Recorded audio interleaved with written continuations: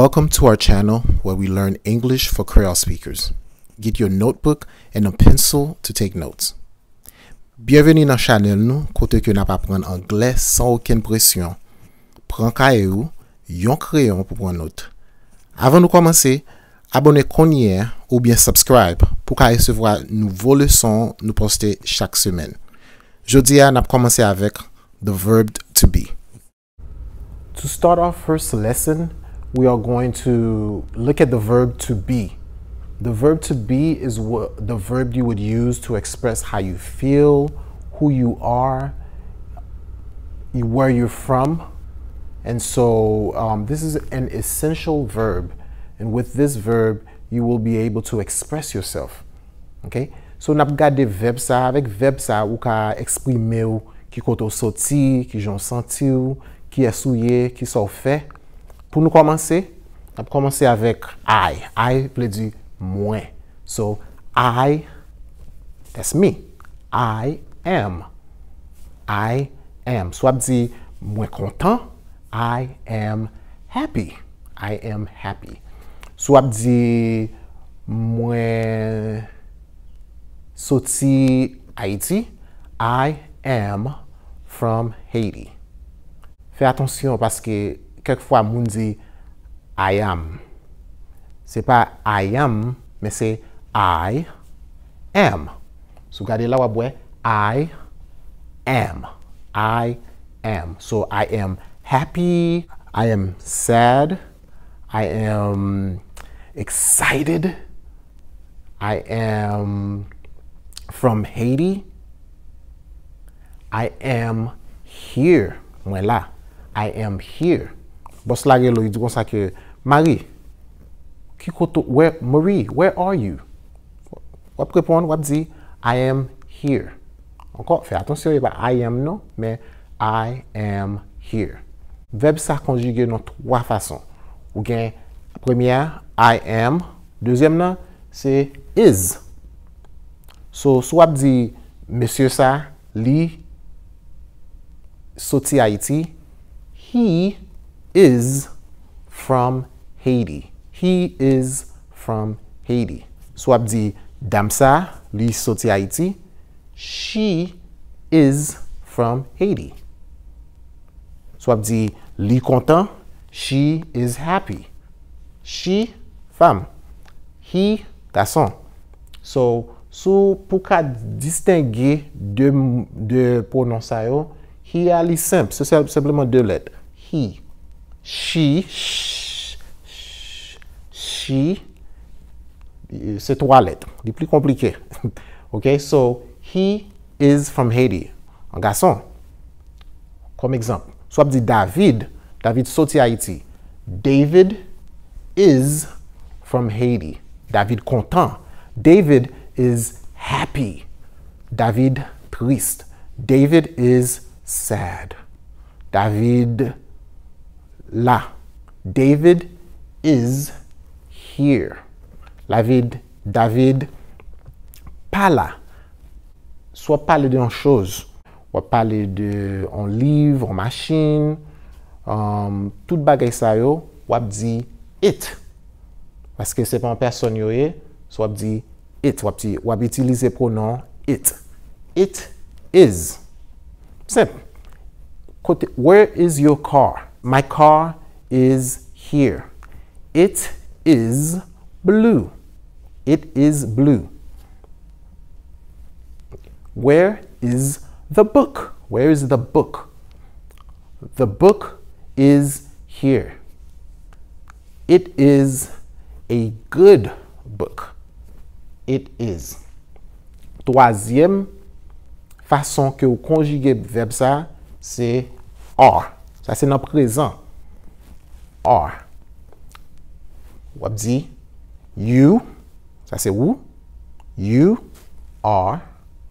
We, nous, are. They are. Encore. You are.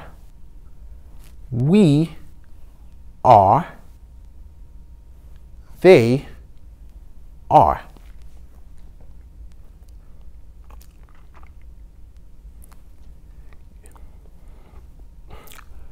You are. We are.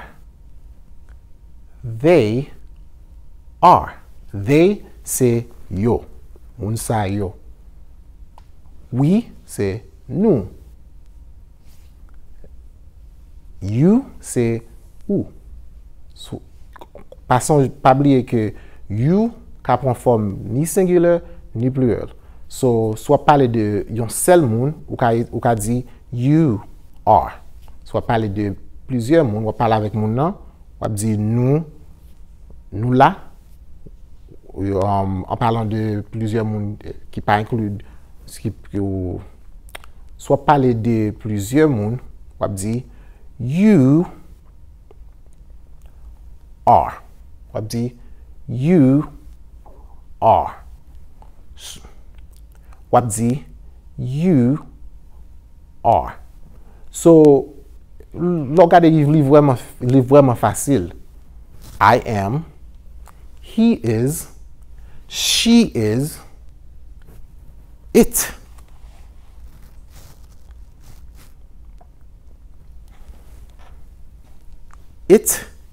It is yon chose. It is yon chose.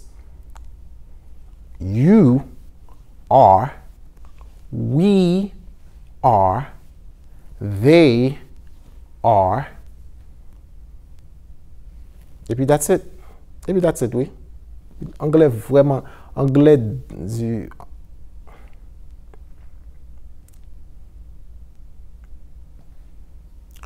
Let's do a little review. I,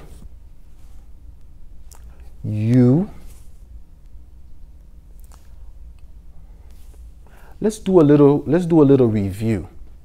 S'ouvre, if you want to, you can look at the board. It's no problem because we're learning. I, you, okay. I, that's right. I am. He, garçon, oui.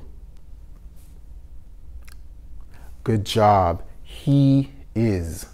She, yes, good job.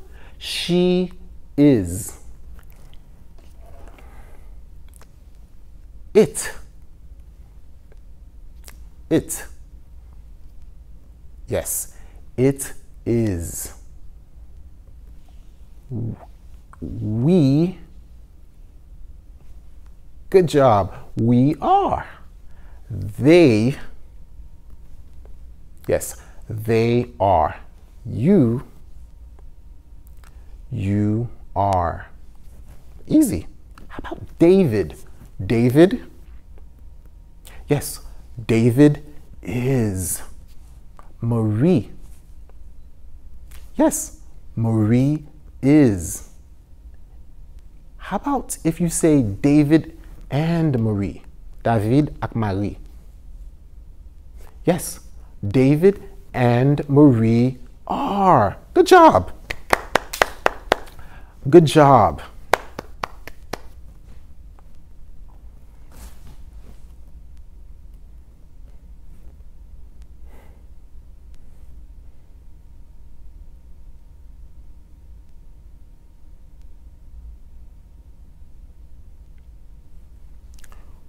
On nous travaille brièvement sur prononciation. I, c'est différent avec hi. On dit hi, c'est hello. Hi. Hi. See, this is just a letter. The letter I. I. I am. He. Fais attention parce que pour Haïtien, quelquefois, on entend des gens dire I. C'est pas I, the letter E, mais c'est he. He. OK? C'est pour un garçon. She. She. She is. Good job. It. It. A hard T. It is. Quelquefois, l'entend des Américains parler, ou qu'attendre moun nan di it is, l'on vin plus à l'aise avec l'anglais, ou parler dans façon côté que peut-être ou pas prononcer chaque individu lettre, mais pas oublier c'est it is. It is. Si obligé de parler plus doucement pour qu'à bien prononcer mot yo, fais ça. Jour en jour, ou plus à l'aise et puis encore tu vas parler son wagonnet. It is. You, ça est facile pour nous. You are. We, nous. We are. They, yes, they are. OK? Qu'on a, n'a travail sur une série de phrases, n'a travail sur une série de phrases que vous avez besoin pour communiquer avec n'importe monde. Ce qui veut dire, jodia, ou parler anglais, on nous parle. Let's practice. I want you to choose the correct form of the verb to be to complete the sentences.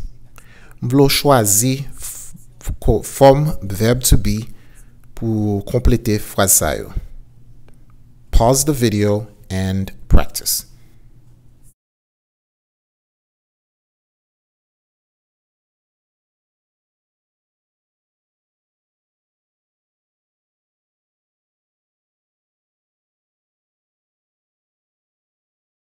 Good job. I know you did really well on this. Let's review. My name is Joseph. I am from Haiti. My friend's name is Mark. He is from Haiti too. My sister is in the United States of America. She is a teacher. My brother and I are twins. We are best friends. You are a nice person. My car is good. It is blue. My children are young. They are in school. My father and mother are in Florida. They are happy. Avant nous continuer, let's look at some vocabulary. On regarde quelques vocab. Number 1, name signifie nom. Number 3, to, gen 3 to. Nan phrase la nou gen TOO qui signifie tout, nan sens moi-même tout. Quelquefois nous confirmons ça avec TWO qui gen même prononciation to, qui c'est numéro 2, TO qui gen même prononciation encore, qui signifie direction, comme I am going to school.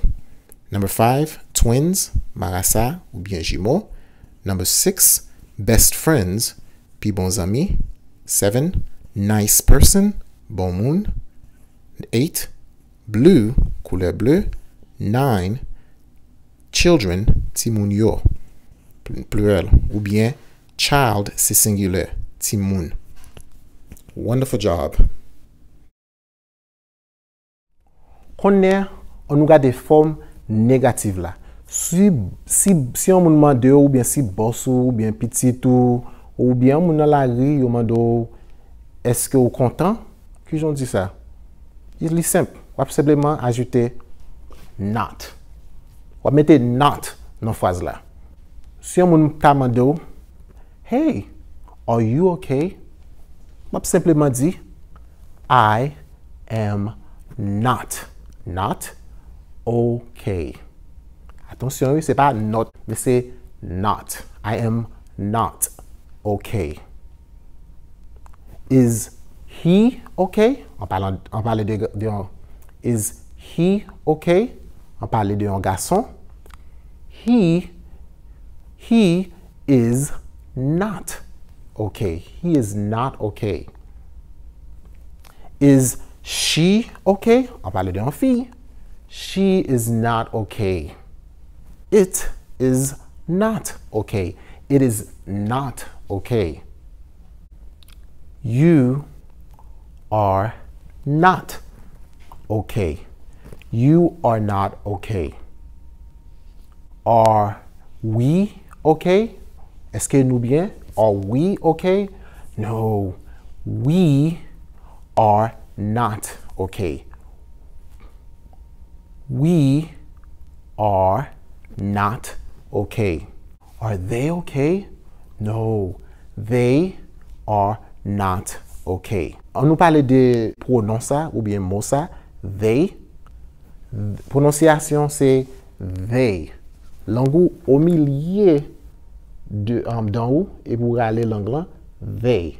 They. OK? Il différence ou dit day. Day c'est jour. They c'est yo. I am not okay. He is not okay. She is not okay. It is not okay. We are not okay. They are not okay. You are not okay. Ça c'est négatif là.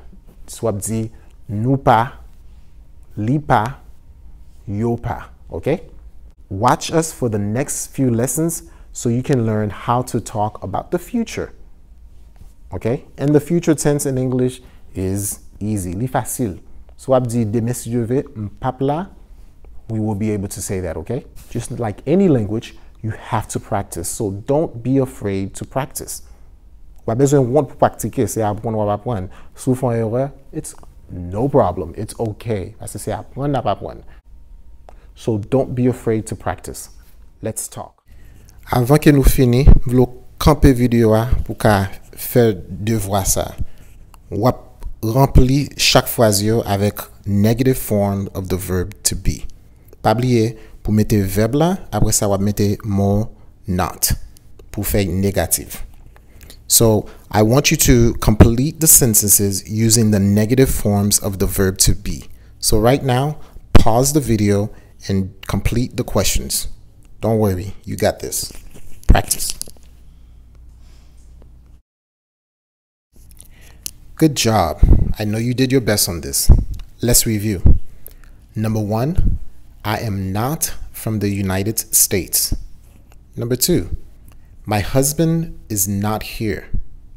Number 3, his wife is not at work.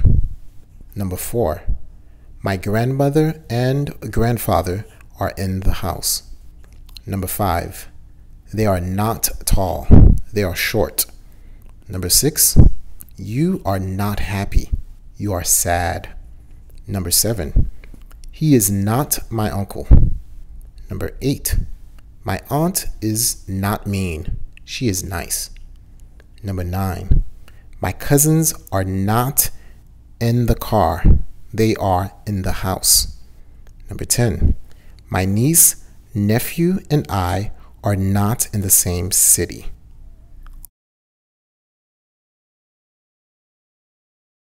Avant que nous finissions, on nous fait un bref review avec vocabulaire. We're going to review the vocabulary, so take a look at number 2. The vocabulary, the word is husband, qui veut dire mari. Number 3, wife, veut dire madame.